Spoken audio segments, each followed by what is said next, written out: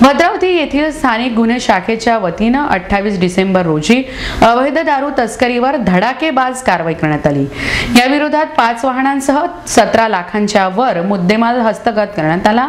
भद्रावती येथे तेलवासा रोडवरील चिंतामणी तलावामधील खुल्या जागेत काही इसम अवैध दारू विक्रीकरिता येणार होते अशी गोपनीय माहिती मिळताच स्थानिक पथक तात्काळ सुमठाणा येथे पोहोचून तलावाजवळील परिसरातील पाहणी केली असता काही इसम या 4 चाकी वाहनातून दुसऱ्या वाहनात दारूच्या पेट्या ठेवत होते।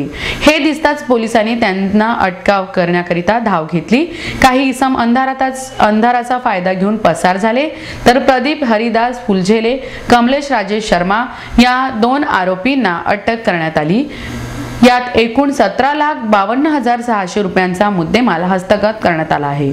सदरचा गुन्हा पोलीस स्टेशन भद्रावती येथे नोंद करण्यात आला असून 2 आरोपींना अटक करण्यात आली आहे।